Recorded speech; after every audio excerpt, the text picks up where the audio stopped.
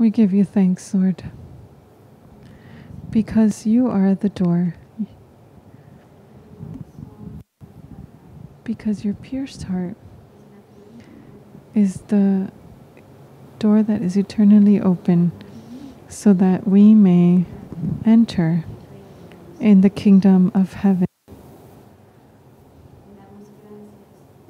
We gate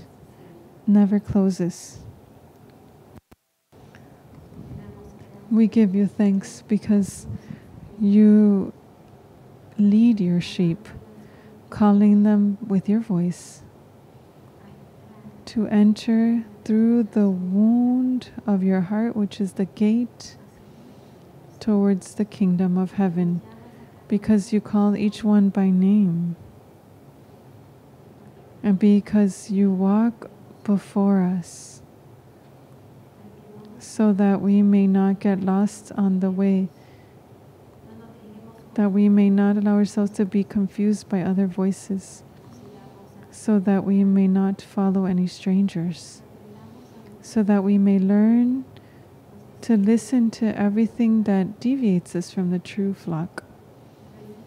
As we receive you in this Holy Eucharist, we ask you for a grace of an authentic discernment, to know that you, like the Good Shepherd, you have the authority to be the gate, and that for us to enter in the heart of the Father, in the kingdom of heaven, we could only do so through the gate established, which is your heart,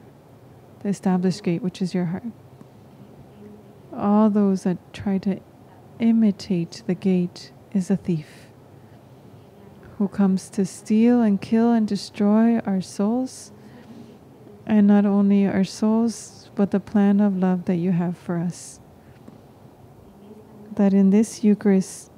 we may receive the grace of an authentic discernment.